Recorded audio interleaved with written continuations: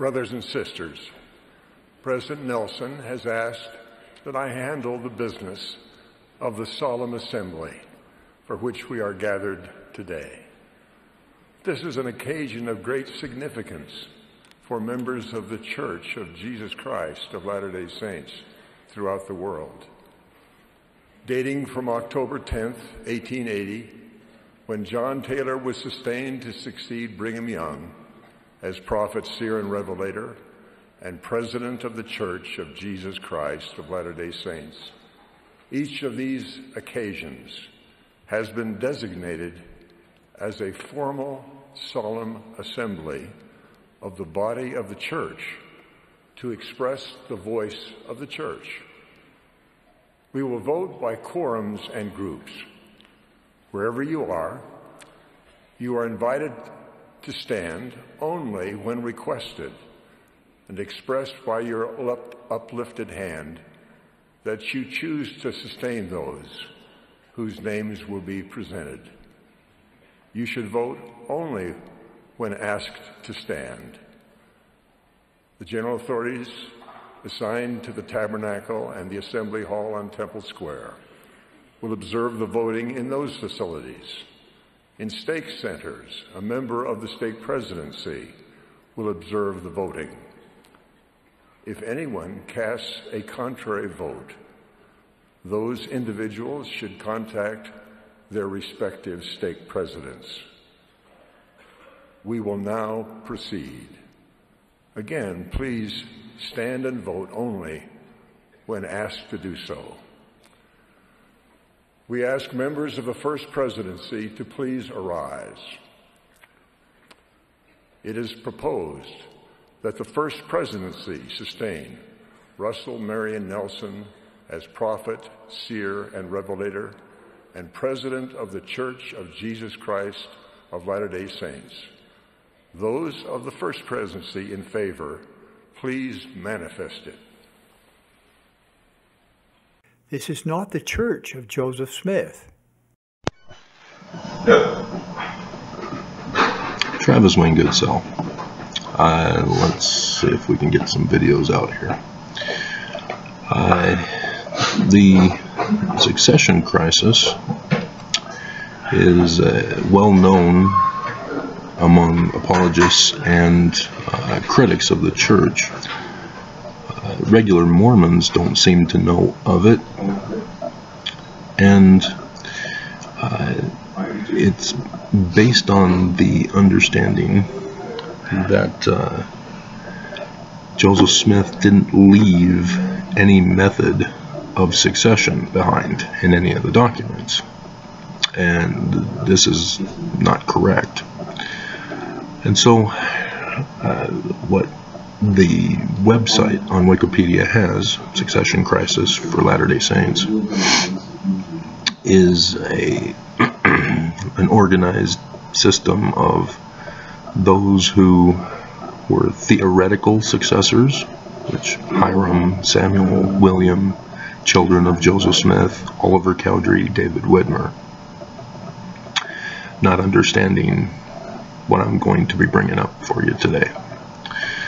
And then they have immediate successors.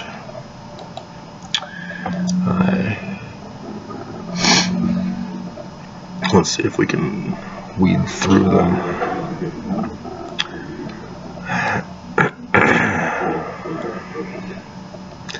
Yeah, they don't have any actual listing. It's just paragraphs that you got to read through.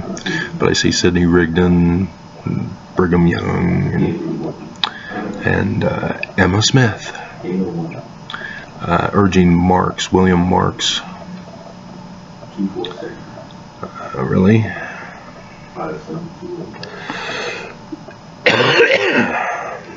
So, yeah. Council of 50, dear God. So many problems with that. That'll take me on a different path for this video. And so then there was, after Joseph Smith had died, there were those who rose up to claim authority. And so you get, again, Brigham, Sidney, James Strang, and, this needs to be reorganized, guys. And so let's go over what Joseph Smith left. On March 28th, 1835, he gave Section 107, as we now have it in our section. A revised Doctrine and Covenants would remove sections and put them all in time order. That I think would be best. But nonetheless, it's not restored yet. And so we get Joseph Smith having newly licensed the members of the 12 and of the 70 who were missionaries. And you need to understand how Joseph Smith organized his quorums back then to understand this. And so he's not speaking to the high priest, he's not speaking to elders, and not even the Aaronic priesthood. It's just the 12 and the 70 who were newly organized. And they've got licenses, and all this is on the Joseph Smith papers. This is how I know about it. And so talking with them, he gives verse 22. He says, after talking about how each quorum votes for their president, he then goes on to say, for the Melchizedek priesthood, 3 presiding high priests can serve more than one master, but Joseph Smith set up 3 presiding high priests, chosen by the body, and they have to be unanimous in their decisions. And so Joseph Smith is clearly setting things up for when he's gone. And nobody did it, did they? Chosen by the body. This is where we get that Adam on Diamond priesthood meeting in the latter days, where Jesus comes and gets the keys of government of the United States from Lucifer. The deep state Dems. Yeah, well, it's supposed to have been for succession, not the latter days. And so it's the whole Melchizedek priesthood gathered together in conclave. Doors are sealed. Nobody's allowed in. There's a murderer on the loose, and somebody's murdered the prophet. Oh, wait a minute. That's Dan Brown's Angels and Demons, isn't it? And so, yeah, they vote for 3 presidents. 3 presiding high priests, not counselors to the president who are called presidents. No, 3 presidents voted by the whole Melchizedek priesthood. Big difference. Nobody did it. And so what does that mean? In Mormonism, we went on our 19-year-old missions, and now it's 18, 19 for girls. And we tell Christians that their religions don't have authority. And the reason why is because we say that Jesus and the 12 died, and there were no successors through that process. You see, you have the first one, Barnabas and Matthias, I think. They had to vote as to which one of them would succeed Judas. And after that, there's nothing. There is no replacement for any of them. And so we go on that to show that Christianity has no authority. We don't talk about the first creed of Christianity, because then Mormons would understand that we're not supposed to be Christian and Jesus is not our Christ. But nonetheless, we tell other Christians that they don't have authority because of this. And so then it gets debatable in the Book of Mormon, if we take it literally, concerning the Jews and authority, because Moses took the high priesthood out. And yet there are still prophets who have Melchizedek priesthood. And so what's going on? Did the Melchizedek priesthood come to America? Because literal history of the Book of Mormon, right? And yet we see in the story of King Noah, and who is a king and yet doesn't have Melchizedek priesthood authority to appoint his high priests. You know, the priests are only able to baptize. That's Aaronic priesthood. And that would indicate that there was no Melchizedek priesthood among them. And so there's some authority questions that the church refuses to answer. But nonetheless, now that we know that Joseph Smith set up a method for restoring the church after he's gone, and it wasn't done, do you now understand what happened? The succession crisis is the end of the church. Joseph Smith's church ceased with his death because nobody did section 107.22. And so every single branch off is their own church. So this church, the Church of Jesus Christ of Latter-day Saints, yeah, it's not Joseph's church. Joseph had nothing to do with this. This was all Brigham. Brigham chose to start his own church, and he created a new method of succession for his church. And so that should concern Mormons, because why are we using Joseph Smith in the Book of Mormon then? Especially when he turned Joseph Smith into a Christian and turned Christ into Jesus of the Christians, created by Constantine, and then merges it with Joseph Smith's history as literal. And as a result, you have Heavenly Father having incest with one of his daughters on earth to give birth to Jesus, as she's a 14-year-old girl. Yeah, these are disturbing things when you step back and realize Joseph's church is gone from the face of the earth, and that Brigham Young had no authority to succeed. And so, as Brigham Young was only the president of the 12, he only had the keys of Peter, James, and John, which was to preach. That's it. He preaches the gospel.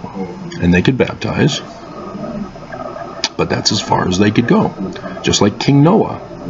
Apparently all they could do was baptize. And his 12 could only baptize. Alma, for example. You know, I can only baptize you. I can't be a seer like Abinadi or Mosiah, as they eventually joined. They get back to them. But think about it. If you're serious about authority and the issue of authority, do you now understand that Brigham Young has no authority to be the president of the church? He only has the keys of preaching the gospel and baptizing. And so, near the end of section 107, we have the keys of the president of the church.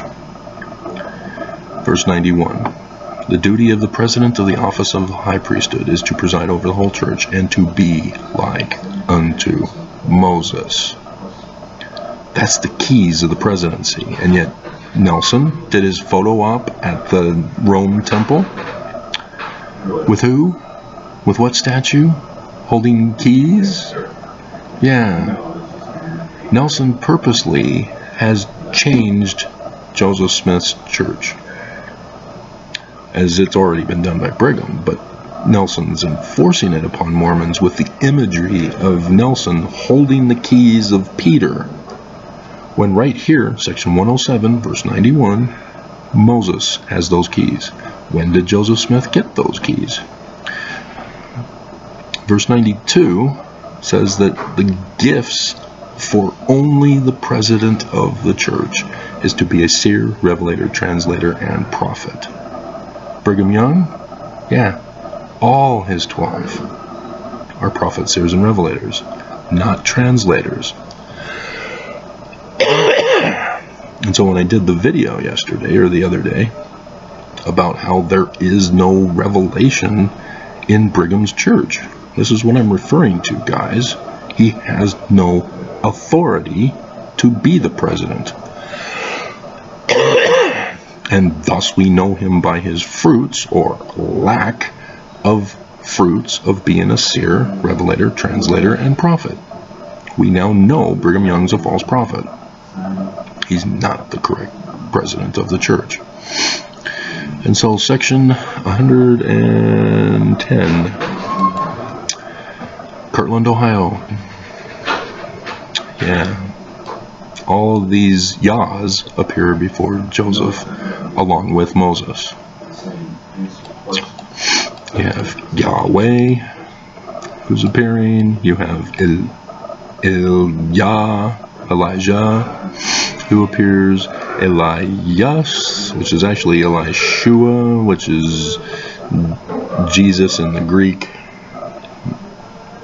But God of salvation, as you go to the book of Abraham to find out what the gospel of Abraham key is. And then Moses. Moses. And they won't talk about Moses here in our church, will they? It's all about Elijah here. They ignore the other guys. They'll sometimes bring up Jesus.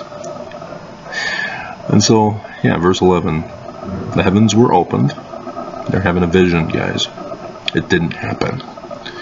And Numbers 12:6, in case I forget. Moses appeared before us and committed unto us the keys of the gathering of Israel from the 4 parts of the world and leading of the 10 tribes of from the land of the north. He now had the keys of the presidency. Before that, he was just the presiding elder. He's now the president of the church. That's the key that Joseph Smith had to lead the church. So Numbers chapter 12, verse 6. Miriam and Aaron are wanting to form a coup against Moses and take over leadership. And so the Lord comes down in a pillar and a cloud, and verse 6 says, "Hear now my words, read my lips. If there be a prophet among you, I, the Lord, will make myself known unto him in a vision, and will speak unto him in a dream."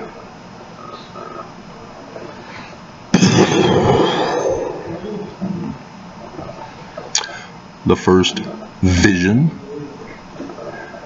Nephi, Joseph Smith Papers corrects it, Nephi, coming to Joseph Smith, Egyptian gold plates, 22nd of September. Do you remember?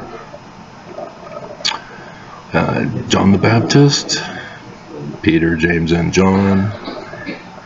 Dreams, visions. That's how he gets the keys. He's using numbers. That's how it's done.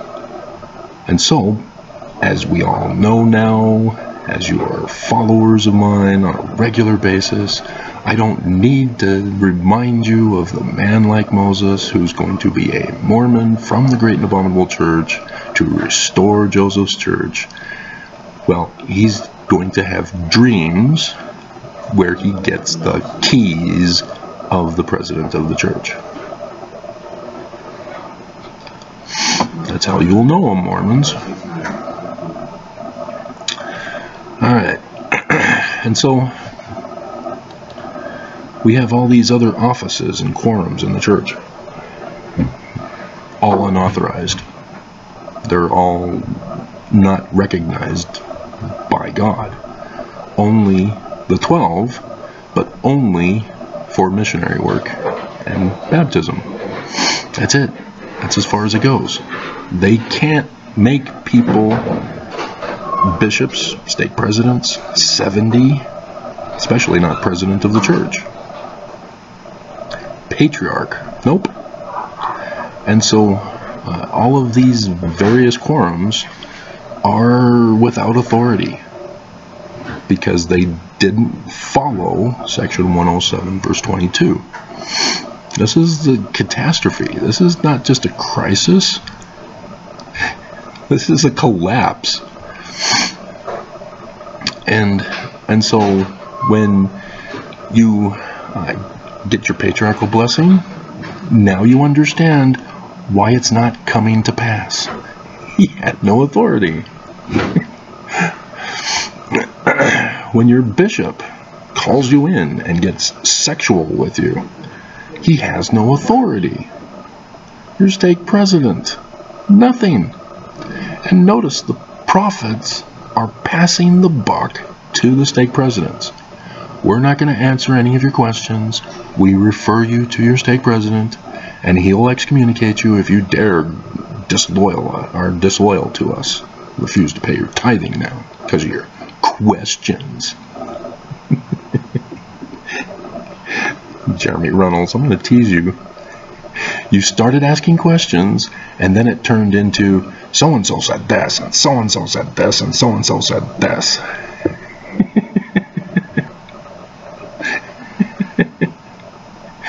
That's not asking questions, Jeremy. But, yeah, it was, the CES letter was good in that it exposed the church. But it's clear ex-Mormons don't understand this either.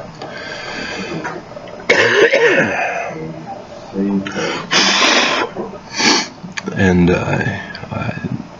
now that you know, the question is, will YouTube allow you to watch this video? Which is not likely, is it?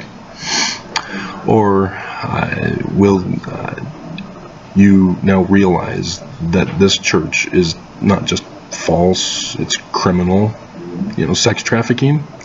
Now do you understand why Brigham Young was a sex trafficker? It's because it wasn't from God. He had no authority.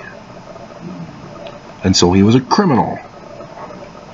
He was a murderer. He ordered the murder of Joseph so that he could take over the church. That's the branch, not the other branches, Brigham.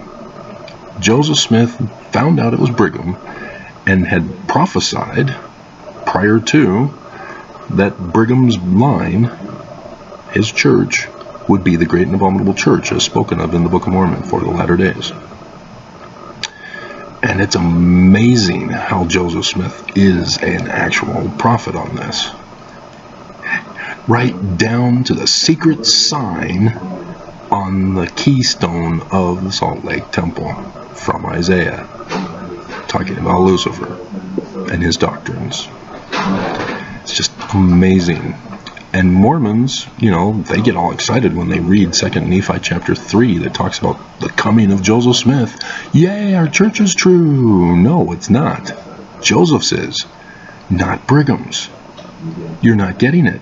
Now do you understand why Brigham keeps focusing all on Joseph Smith? Joseph Smith restored the church. Joseph Smith saw Heavenly Father and Jesus.